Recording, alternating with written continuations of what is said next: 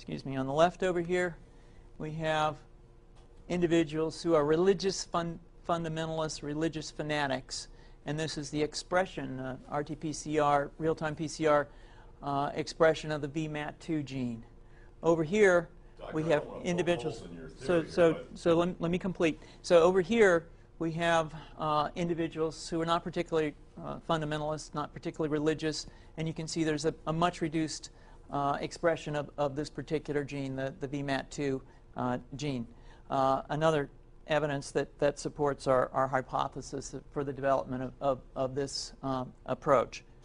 What you see here is by spreading this virus, we're going to eliminate individuals from donning on a bomb vest and going into a market and blowing up the market. So our hypothesis is that these are fanatical people, that they have overexpression of the VMAT2 gene, and that by vaccinating them against this, we'll eliminate this behavior. So we have some very, very remarkable data in this next slide. Here we have two brain scans. These are fMRIs. These are two different individuals with different levels of expression of VMAT2.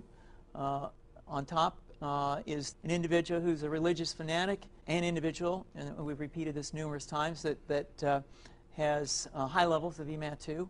Now, this individual down here who had low levels of the VMAT2 gene, this individual would self-describe as not particularly religious. In each case, these individuals were read a religious text. This individual lit up the right middle frontal gyrus, shown here, and that's a part of the brain that's associated with theory of mind. It's a part of the brain that has to do with intents and beliefs and desires.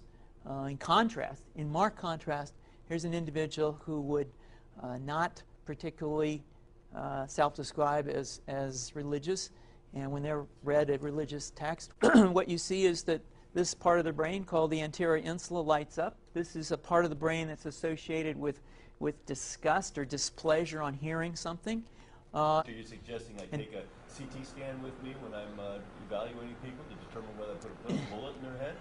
So the data that I'm presenting here supports the concept that we're proposing, and I think that we would not propose to do CT scans or fMRIs on individuals out in the hinterlands of Afghanistan. The virus would immunize against this VMAT2 gene, and that would have the effect that you see here, which is it's essentially to turn a fanatic into a normal person.